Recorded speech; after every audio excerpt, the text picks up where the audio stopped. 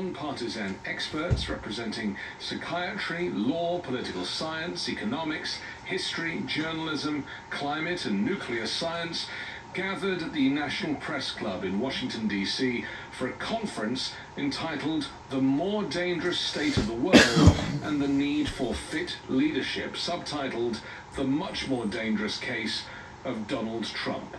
This is the second time the group has met to share their concerns. The first was just ahead of the 2020 election. Their analysis of the dangers of a future Trump presidency was terrifying. The takeaway is that this is not a drill, it's a national emergency. There is consensus that Trump is a threat not only to democracy, but also a national security threat to the world. Again, this is not a political position, it's a medical one. But the event itself and the findings of its panel and their analysis of the threat has been censored by the corporate media. Ask yourself why not a single news organization has covered this important conference or its recommendations. Donald Trump turned the world upside down. The conflict we see not just politically across the United States, but in Ukraine and Gaza, Iran and Lebanon, can be attributed to his presidency. We can see that legal methods have failed to stop him, political approaches have failed, and military means have not been able to prevent the dangerousness of Donald Trump. Left unchecked, Trump continues to run his mouth, knocking the world off its axis.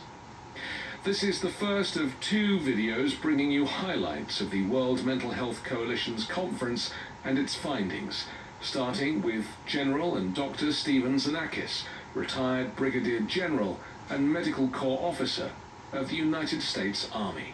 Our work as military physicians, we were called on frequently. It was fundamental to our practice that we would do evaluations for fitness for duty. We had to respond to a request of our leaders to say, should this person be cleared here, have a security clearance?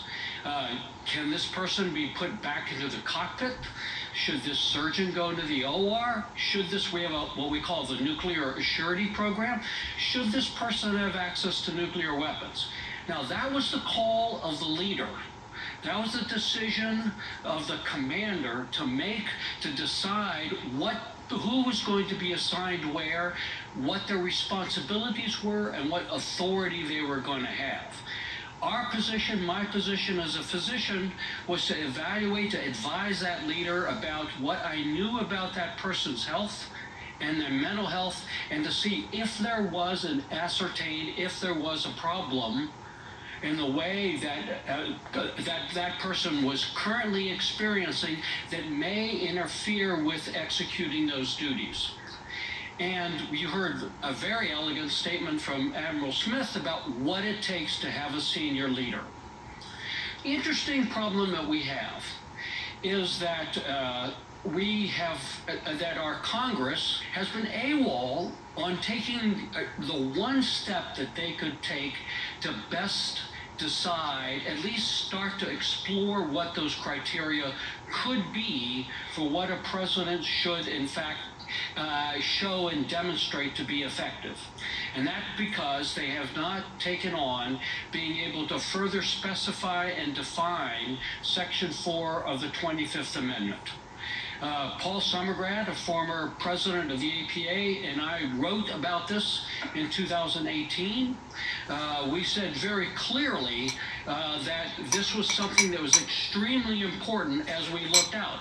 I mean, we've had a number of presidents that have really already, we know, have had health problems. It doesn't take a lot of imagination really to say, at what point in time are we going to have an individual as commander-in-chief who has some problem that clearly is impairing their capacity to function? And who is going to be able to discern that? Well, of course, it's the immediate advisors. It's the people around that leader who say, he doesn't track. He doesn't understand what's going on. He's not inquisitive. Frankly, as it was with the case that people felt about Richard Nixon, he doesn't show the character. He doesn't have the temperament. He doesn't have the integrity. those people need to speak up. And when they speak up, that goes to the Congress, and the Congress goes through the process of the 25th Amendment. Well, we have a completely dysfunctional AWOL Congress. So where does the power lie then? Who do we as military physicians have to speak to? As you've heard, truth to power. That's our role. My job, many, many times as an Army doctor, was to say what nobody else wanted to hear. To go in and say, this person can't do his job. This is going to be dangerous. We've got to do so. Well, you know, Steve, if I say this person's got a mental health problem, that's stigmatizing. You've got to tell me more. And that was my job. And by the way, that's different to say about fitness to duty than, in fact, what many of my colleagues feel, that we circle around diagnosis. It's not about that. It's really about, does this person have the skill sets?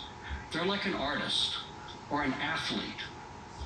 Do they have the capabilities to do the job that they're being asked to do? I believe we need to be able to make sure that we state that clearly to our public, because the people who need to understand that, if our country's going to go in the right direction, if we're going to be able to save our country, are those young people sitting on the couch who may not want to vote, who have decided to abdicate their roles and responsibility, in my view, their responsibilities as citizens, or the swing voters. This is something that most people is beyond their usual scope of their work and their daily lives, because most of us function in a very clear way. We know what's best for us. We're now saying, no, this is broader. So we have the issue of fitness for duty, and I think it is different than a diagnosis. I think it's also different than what many of my colleagues do is a forensic evaluation. You've seen that, you've probably seen it on television. Is this person insane? Are they competent? Those are different evaluations, and I've done a lot of those over the many years. This is specifically about, can this person do his job? Now, but the second is dangerousness. How do we see the issue of dangerousness? Which we also have to make a judgment about. And to tell and explain that this person that we know that we're going to elect, we have a reasonable suspicion and maybe conviction that this person is dangerous. The interesting thing that we have is there was a circle around President Trump, who at times will come and speak and tell the stories about what it was like working with him, about how fit he was and how capable he was in that position. And a particular one that stands out is a book by John Bolton, where so The Room Where It Happened, his White House memoir. And he talks about he says that the president has systematically governed with single-minded instinct for looking at issues entirely through the prism of what is good for him and not what is good for the country. And others advisors have said the same thing, but I think they've made a fatal error, at least one. How hard it is to work with such extreme characters, with such autocrats, with such despots, because these people, unfortunately, have a kind of genius about what they do. I heard a louder noise. They cannot be controlled. They can't be managed or outmaneuvered, and he was not. My vehicles are out there and shit. So any game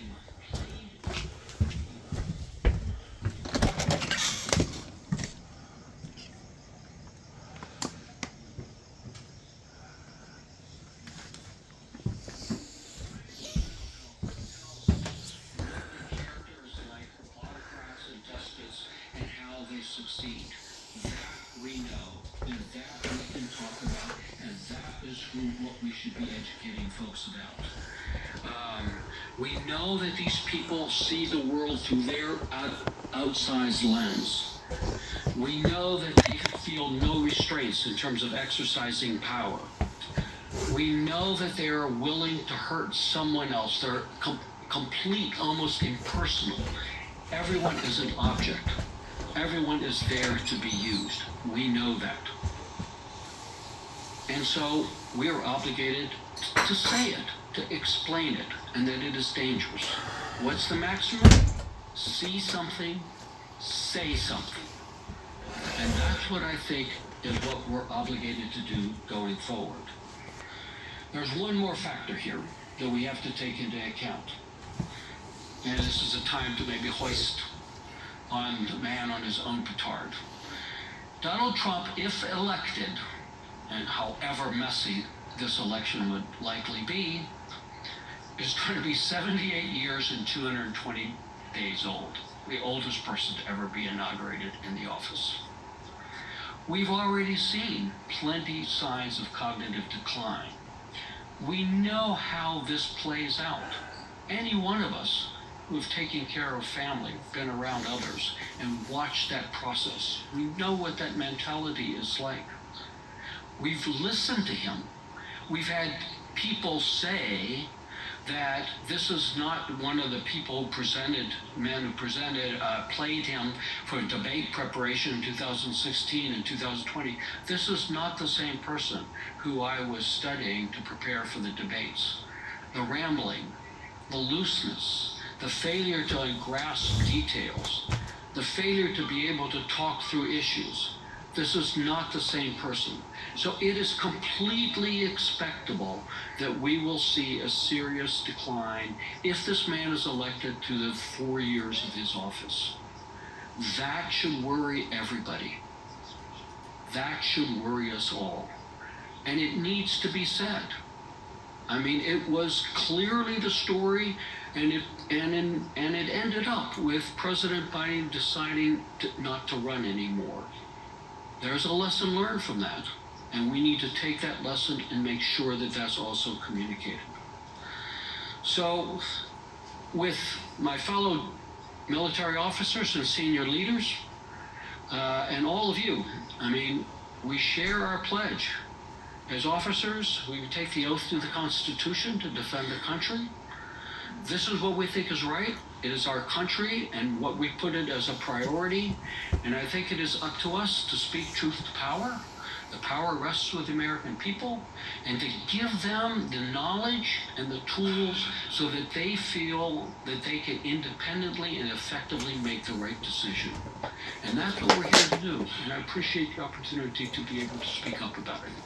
I've written 4 books, and I wrote this one 5 years ago, The Cult of Trump, and people were not ready to understand that brainwashing and mind control is real. And members of the panel said, how is this possible? My subjective experience, plus 48 years of helping people get out of cults, says this is a dissociative disorder. This is 300.15 in the Diagnostic Statistical Manual of the American Psychiatric Association that names cults and brainwashing. And there's mental health professionals are not taught about this disorder or what can be done to help people recover. This is a public health emergency. We need to preventively educate everyone about how to tell the difference between ethical influence and unethical influence. This is called the influence continuum. It's part of my doctoral dissertation. It's on my website, freedomofmind.com. Okay. All right, what else do you have here? What was the horn?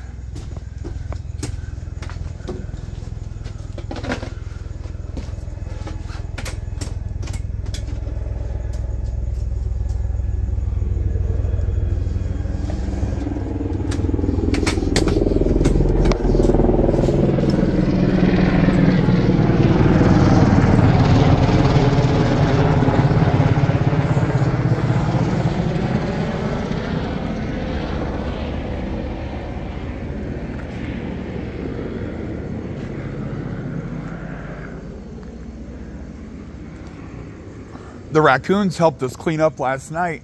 They came out here and got the food you all threw in the gutter. Cease and desist.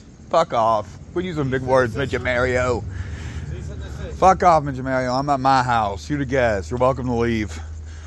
I'm dead serious though. The little dudes fucking came over here and cleaned it up for me. I was gonna do it, but like I never got around to it. You can go back in the house. You don't need to be out here. There was a horn honking out here. People honk horns. It gets attention. Like, what was the horn honking for? There's a protective order, sir. Wow, where's the horn honking? Like, does someone need help? Protective order. Stop harassing me. Let's go now. Mario, let's go. You heard your boss, bitch. Let's go. She wears the pants in this relationship. You the bottom, boy. It's okay.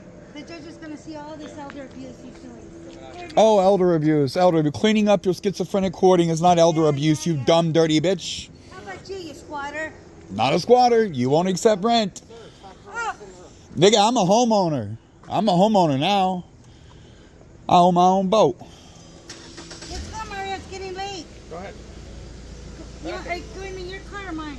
No, vamos en el mismo carro. Ahorita vayamos para allá. Tengo que agarrar mi cargador primero. Vamos para allá. Espérate. Okay. Espérate.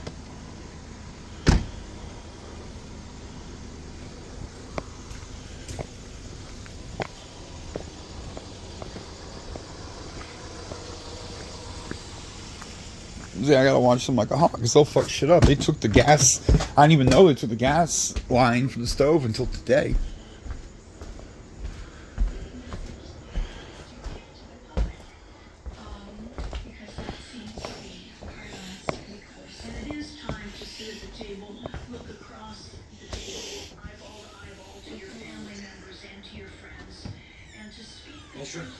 Mr. Woods, stop harassing me. I'm not harassing you. I'm monitoring the labor going on in my house. Protective order right now. The protective order is gone. There's a protective order. Get out. Full. There's a protective I'm monitoring what's going on in my house. Sir, back off.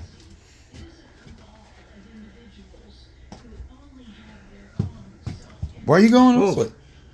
You were just over here. Move. Stop. Go to your place. Go to your room. Go to your other area. I'm monitoring my shit. Cook, go somewhere else. Stop harassing me. I'm not harassing you. I'm monitoring what's going on in my house. Don't you understand that the judge is going to see this? I hope you understand. The ramifications it has. You don't even care going to prison, huh?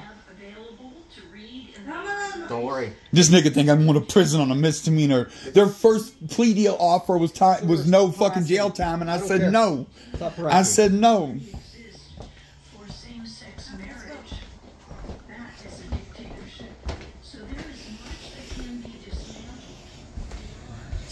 I know you took the cord off my other portable air conditioner. They're stealing. You know that? You're stole. Bitch, you owe me a bunch of money. What are you talking about? The phone's $1,000, the electric bill's pushing $2,000. Shut the fuck up, Midget Mario. I ain't talking to you. I'm talking to my landlord, and she owe me a bunch of money. Let's go. It's getting late. Get in your car and start going. Vamos a tu coche. Let's go. It's getting late. The judge is going to really like this. The judge is going to like you violating all the landlord-tenant law and just doing what you want, telling me I'm not a tidget, Midget Mario. Are your immigration papers okay? Do your papers check out, Mario? There you go. Hey, just get your car. All right. Getting your stuff out? I'm sorry? Getting the stuff out? Yes, ma'am.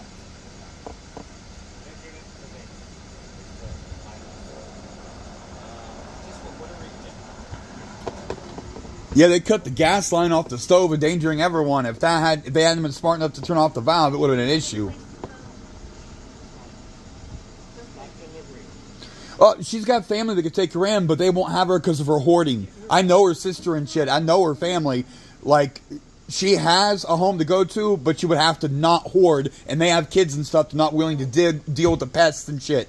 She has a rat infestation in her car. In her car. Like, she's mobile. She's a mobile public health hazard. And she works at a fucking old people home.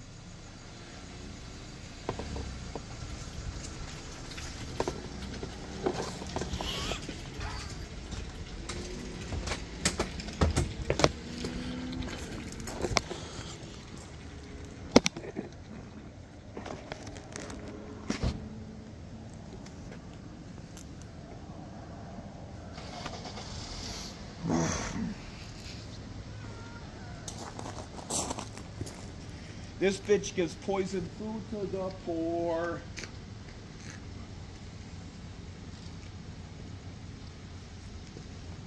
Which is seriously, seriously bad. Because they might be hungry and eat that shit.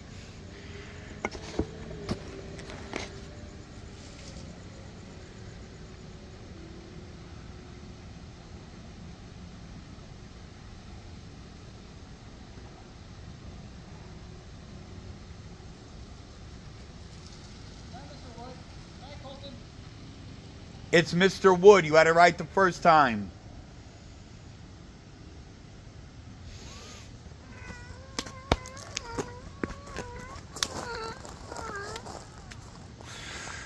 Niggas fuck around and find out.